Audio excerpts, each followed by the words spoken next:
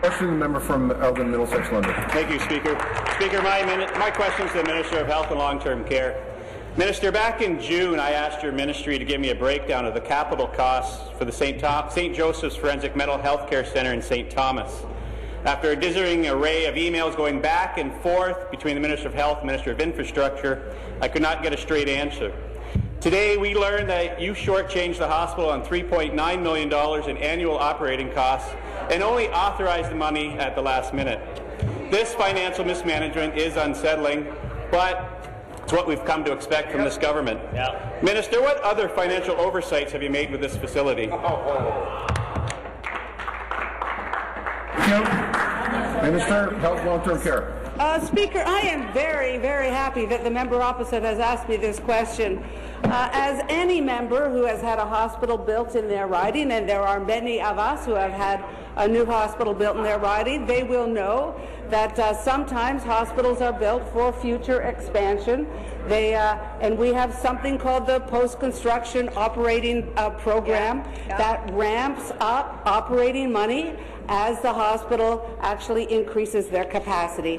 This is the normal business of new hospitals opening, applies as well to the hospital in St. Thomas. I was very pleased that we were able to follow through on that commitment.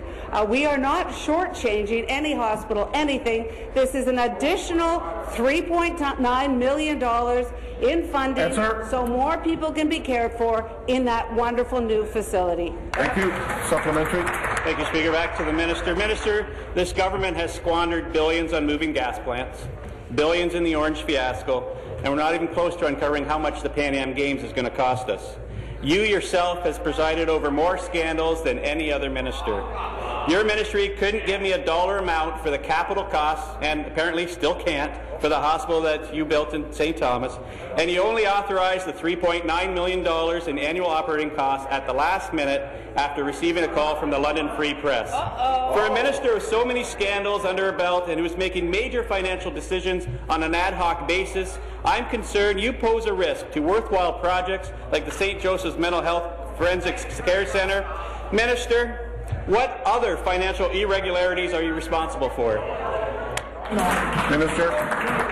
Speaker, I think this is this member's way of saying thank you for building not just one new hospital, but two new hospitals in his riding.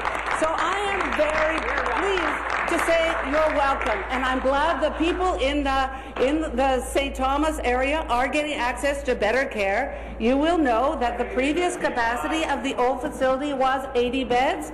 The new building was built with expanded capacity for 89.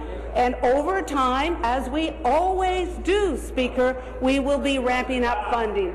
This was very much a normal part of business, and I was very happy to confirm that we are expanding to ramp up a capacity at the hospital as it gets up and running. Thank you. Speaker. New question.